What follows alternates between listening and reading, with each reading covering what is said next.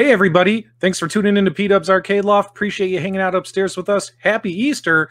And on this Easter, have we got a special Easter egg for you. That's right. On this episode of PDubs Arcade Loft, we're going to walk you through how you can get your SegaCD games up and running on your AtGames Legends Ultimate using the add-on tool and a USB flash drive. And we're going to show you how to do all that right now.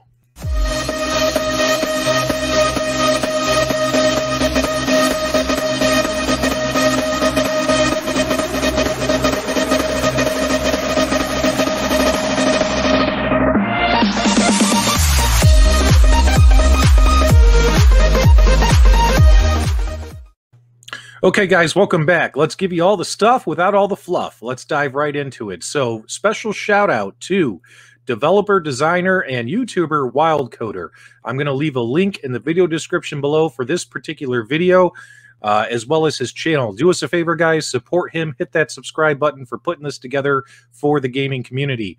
On this video, in the video description, he has all the steps you need to take in order to get your SegaCD games up and running on your AtGames Legends Ultimate via the thumb drive. There's a few things you're going to need. For starters, guys, you're going to need the new SegaCD core. And all you have to do is click on this link right here, and you'll end up downloading the core. I believe it is called the Pico Drive core. That's right. And you'll download it to your computer. I've already downloaded it. Also, another thing you're going to need to find online are your game files as well as your BIOS files. Now, the BIOS files for SegaCD, to get those games up and running, he has the exact files you need listed right here, but don't worry without an issue, okay? And of course, what you're going to need on top of that. So you're going to need the Pico Drive core, you're going to need the BIOS files, and you're going to need the new add-on tool. This add-on tool came out about 23 days ago.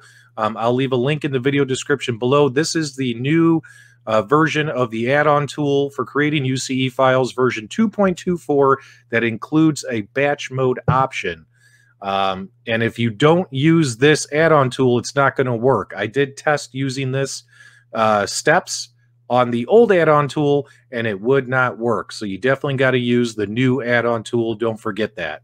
Okay, guys, so the first thing you want to do is create a folder in the root drive of your thumb drive for your SegaCD UCE files.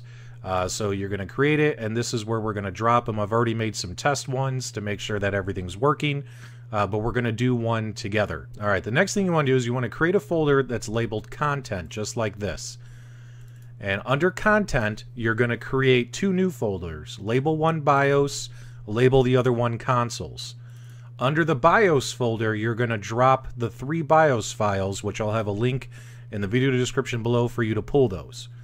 So drop those BIOS files in there. In the Consoles folder, you're going to go ahead and make a label, make a new folder called Sega-SegaCD, and inside of there, this is where we're going to put the actual game data for all of our games.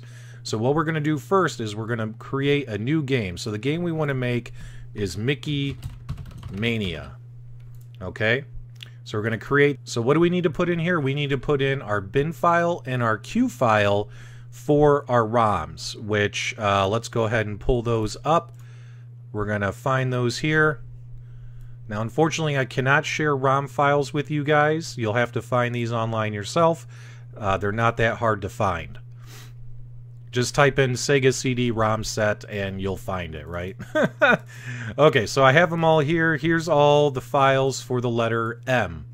Now you'll notice that SegaCD emulation games, what we have here is we have the bin file and a Q file. The one we want to do is Mickey Mania. Now what you have to do, guys, is it's imperative you make sure that everything matches the folder names and the names of the files, that everything matches, right? So the Mickey Mania folder, we have to make sure that the punctuation, the spelling, everything is the same. And you're going to go ahead and grab that, the bin file and the Q file, and you're going to drop those into the Mickey Mania folder. Now, due to the size of the files, guys, they're quite large files. It's going to take a minute for those to go through, but we'll skip ahead here in the video. Okay guys, you'll see that the Mickey Mania bin, Mickey Mania Q file have been placed in the appropriate Mickey Mania folder. So we can go back to the root drive of our thumb drive, right? Now it's time to create a UCE file. Make sure you're using the new add-on tool.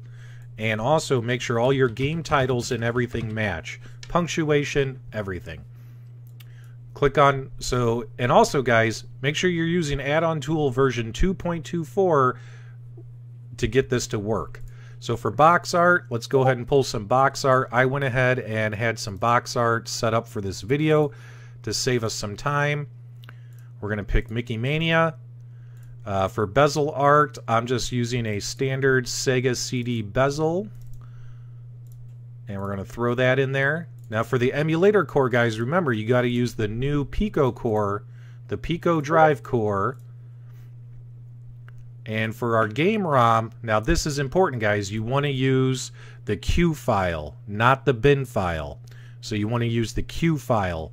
Alright, so we're going to go find our ROM, the same one that we were working with.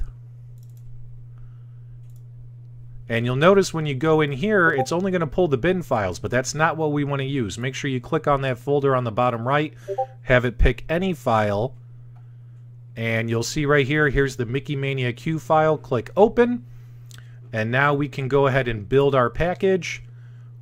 Where do you want to send it? We want to send it to the thumb drive, to that Sega CD folder where the add-on UCE files are. Click save. It'll build the package. Only takes a second, and you're done. You'll notice here on our thumb drive, we have it in there. So what we're going to do now is we want to make another game, right? So we're going to go to Content. We're going to go to Consoles, Sega CD. We're going to create a folder, and we want to call this, we're going to do the, what is this, Mad Dog McCree, right? So we're going to click on Rename Mad Dog McCree. Alright, so what we want to do is, as you can see, we got to make sure everything matches. So we want to make Mad Dog McCree. Alright, so our folder matches. But you'll notice here that the file name has got all this extra junk on it, and we don't want that to show up on the menu screen of our AtGames Legends Ultimate. So we're going to right-click on our bin file. We're going to click on Rename, and we're going to delete all that junk we don't want to show up. We just want it to say Mad Dog McCree. And then in the Q file, we're going to right-click. We're going to rename this Mad Dog McCree.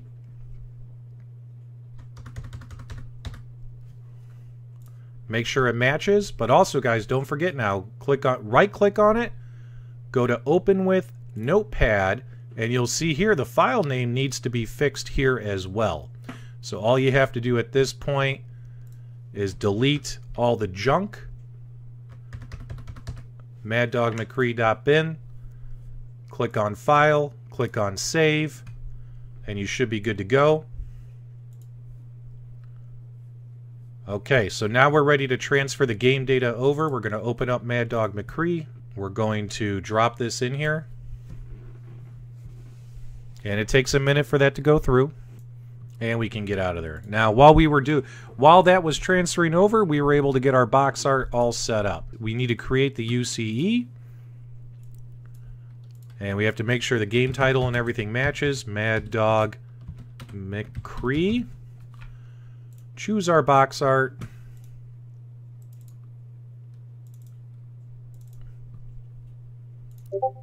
Mad Dog McCree.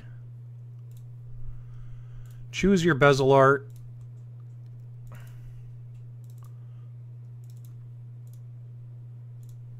Let's put this one on here.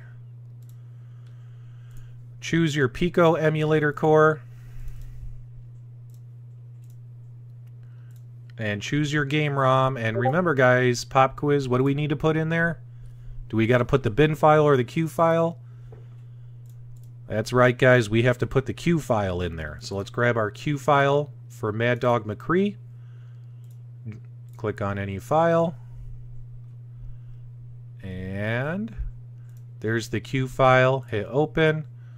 Build package. Where do you want to send it? We want to send it to our thumb drive, to the Sega CD folder where all the other UCE files are. Click on save. And boom, we're done. Okay, guys, we got 1, 2, 3, 4, 5 games in there. Let's go ahead and plug this into the AtGames Legends Ultimate and make sure the games work. All right, guys, moment of truth time. This is the best part about testing your add-on games is, did it work? Did we do it correctly? We're going to go to our add-on. We're going to go to our Sega CD folder. We'll see the games we've created. Let's fire up Mickey Mania. And, oh my god, it works. It's awesome!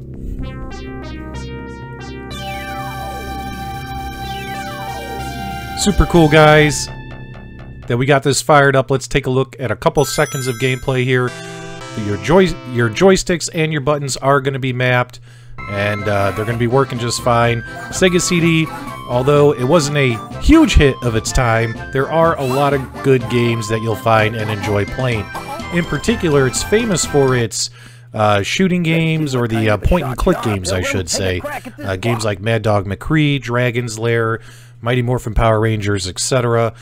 There's a lot of games where all you have to do is literally hit a button on the screen or move the joystick in a particular direction, and it's going to work for you just fine, as you can see here on Mad Dog McCree. No issues getting this going. Nice shoot. Try another one. I mean, these games are fun. I mean, I don't know what else to say. I'm kind of geeking out here.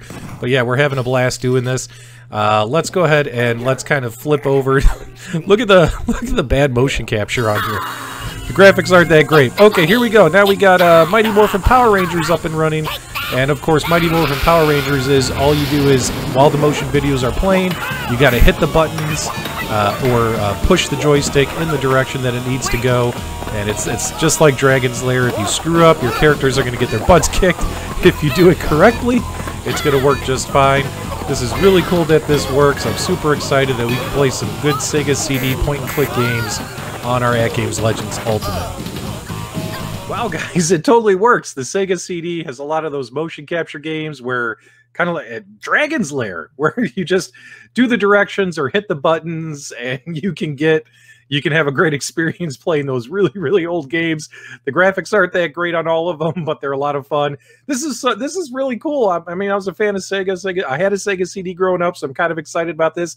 Even though I hate playing console games on an arcade machine, I think that this one is pretty cool. Shout out to Sheldon Sims. Shout out to WildCoder. And I mean, take a look right here at this video, guys. You can get the Sonic Sega CD version up and running on your AtGames Legends Ultimate. It looks great. So hope you guys enjoyed this. Hope you guys have a fantastic holiday weekend. Let me know in the comments below if you're going to use this and what your favorite Sega CD games are that you're going to play on the AtGames Legends Ultimate. Make sure you subscribe to the channel. Make sure you also follow us on Facebook. When we hit 500 followers, we're going to be giving away an aim-track light gun. So don't forget to go to PDubs Arcade Loft. So it's facebook.com/PDubs Arcade Loft. Make sure you follow us on Facebook if you want to be included in that contest. Hope you guys have a fantastic, happy Easter. Hope you guys have a great holiday, and I'll be seeing you guys next week. Have a great day.